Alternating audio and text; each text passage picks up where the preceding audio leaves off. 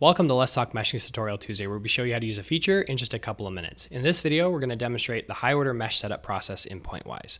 The prerequisite is a linear mesh like you see here for the rotor 37 geometry.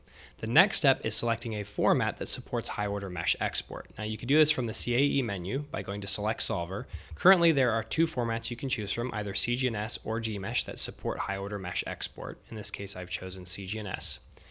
From the CAE menu, after you set up your boundary conditions and volume conditions like any other linear mesh, you can then go to Set Solver Attributes, and you're presented with all of the parameters that are going to control degree elevation on export from Pointwise, the first being the CGNS file type.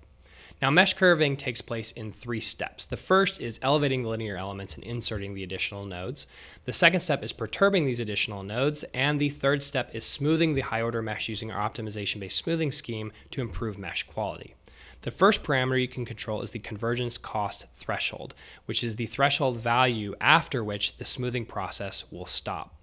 Next is the maximum included angle. This sets the angle to determine which cells in the mesh are going to receive smoothing prior to elevation. In this case, all elements that have an included angle greater than 175 would be smoothed prior to elevation.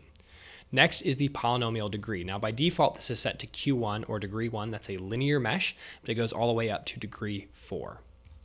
Next is the step size relaxation factor. This sets the step size to be used when iteratively smoothing the high order nodes. So if you notice the cost function value oscillating on export, you may want to think about decreasing this to improve stability. The next three parameters are going to control the weighted condition number smoothing process, the first being the number of iterations, and the next being the weighting factor, whether that's calculated or explicitly defined.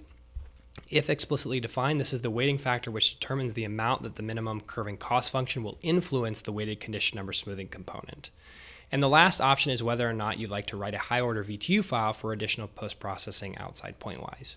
And those are all the parameters that are going to control the curving process or the elevation process on export from Pointwise. If you like this video, be sure to click the thumbs up button and subscribe to our channel for more videos like this. And if you have any questions or comments, drop us a line down below or connect with us on Twitter, which is linked in the description. Thank you all and have a pleasant Tuesday.